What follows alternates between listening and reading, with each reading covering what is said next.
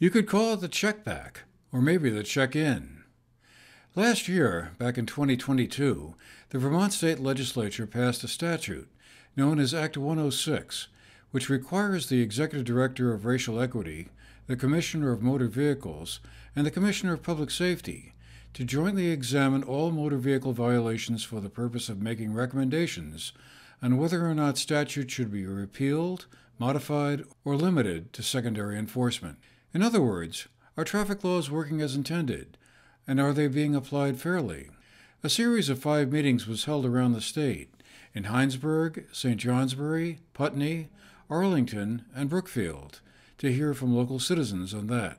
We stopped by the Arlington Memorial High School for the session held there on Monday, October 30th, but whether it was due to the night before Halloween or a cold and rainy evening, our GNAT team was the only ones who showed up. Fortunately, the members of the panel, 3 state officials, plus Tabitha Moore, there to facilitate the discussion, were ready to talk about their work and what they had heard so far. So we have a legislative mandate that came out of 2022 for the Director of Racial Equity, the Commissioners of Public Safety, and the Department of Motor Vehicles. And they were tasked with looking at traffic statutes, so traffic laws, and doing a review and making recommendations on them. So making recommendations on whether they should be repealed or made secondary, or if they should be modified in some way. So we gathered a work group of a whole lot of folks within those departments and others, and we are working towards recommendations. And one of the pieces is getting the community's input on their experiences around traffic laws and any thing they want to share with us to help inform our recommendations. I guess I just wondered, was there something that prompted the study, or any kind of specific event or events, or was this built into the legislation in 2022 that you have follow-up sessions or whatever? Yeah, the legislative history showed us that early on in the deliberation process, a big motivator for introducing this bill, which was H635 at the time, was really looking at the disparities that happen on roadways with traffic stops in Vermont. Folks will remember that the lead sponsor, Hal Colston, gave a very impassioned speech on the floor talking about things like driving while black and just the general tenor of what it's like to be a motorist on the roads and to be experiencing disparate outcomes. So that was a driving factor that led to the initial introduction of the bill. It's not quite how the bill turned out. After all of the negotiation happens during legislative session, but that was a big driver, no pun intended, of how it came to be. So what have you been hearing so far at the other 3 meetings that you had? It's really run the gamut. We've heard people talk about everything from ecological concerns, like the health risks of air pollution and noise pollution. We've had folks tell us about the tricky situations with insurance companies and having the right paperwork and documentation. We've heard a lot about the discretion that officers have on the roads and the different ways that that plays out in different people's outcomes. We've heard people tell us about faulty equipment, and kind of sometimes it is helpful to keeping everyone safe, and sometimes it feels pretextual. So it's really been a wide variety.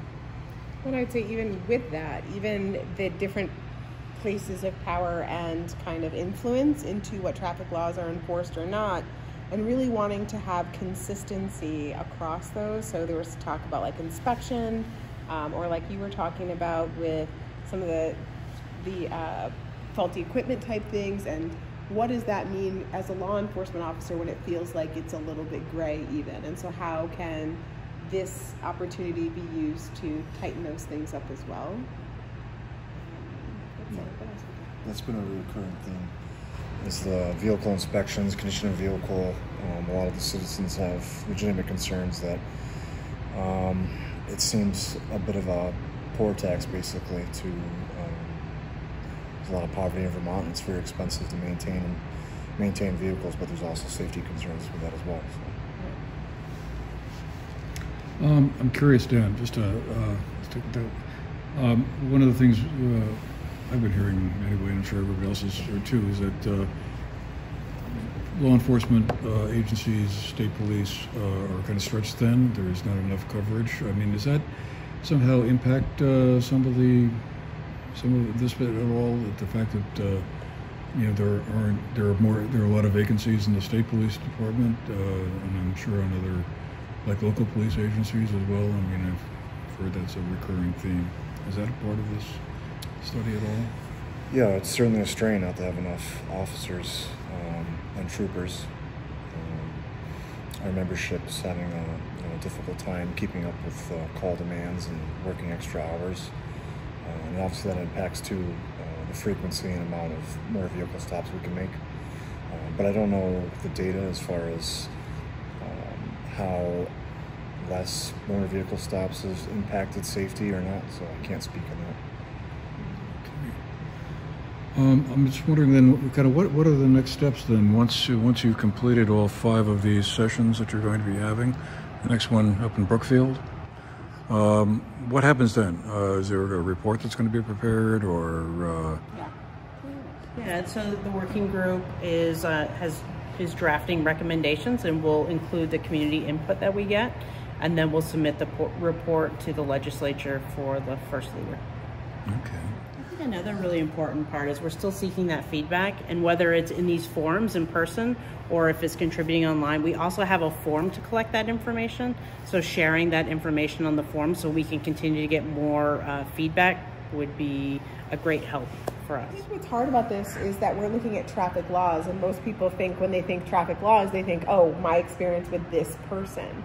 And so one of the things we've really been trying to do is make it so that people could start to look at what are some of the laws that you've come into contact with, and how have they affected you in your life, in addition to that other really rich information about what happens during traffic stops. So I feel like, this working group has done a really good job. I mean, you've been working together almost 18 months, trying to get a lot of information from different sources, from experts, from looking at your already collected traffic stop data, those everything. And now this last piece is, what is the community experience? So the list of recommendations that they're going to put forth really is triangulated data if you're into research, right? So they've got so many data points here.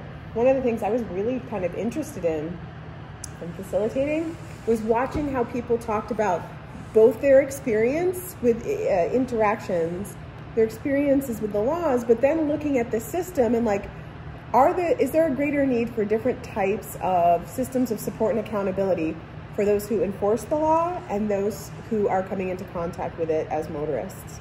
I thought that's been really impressive to me, facilitating and watching these folks work.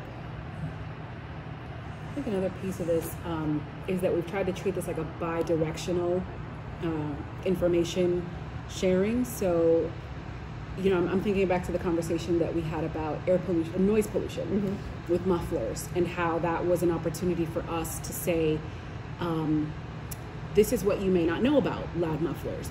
Some of them are coming right off the factory assembly line that way. They're tested in, Paul, what was the language you used? Noise neutral or sound neutral environments, right? I mean, we're learning a lot about it too, and I think that just giving an opportunity for people to actually not just tell us what laws are and aren't working for them, but also understand why they are the way that they are. We had some folks who said, why don't we do anything about high beams at night? Yeah. And that was an opportunity for a lot of us also to learn, hey, there's actually nothing on the books that talks about that. Right. Which, later on, again, when we talk about synthesizing the feedback into a report, it's going to lead us to think about things like, well, what if we consider people who may be visually impaired, people living with disabilities, right? And sort of the bigger question of inclusion. We're near the end of our report, but by no means, I think, is this work really that complete, because there's a lot to think about. The feedback the members of the group heard over the course of their 5 sessions will be gathered into a report. If you weren't able to attend one of the meetings or didn't hear about it in time, you can still offer some input. Go to the website racialequity.vermont.gov/traffic statute review community engagement and scroll down to the link to the online feedback forum. For the GNAT-TV News Project, I'm Andrew McKeever.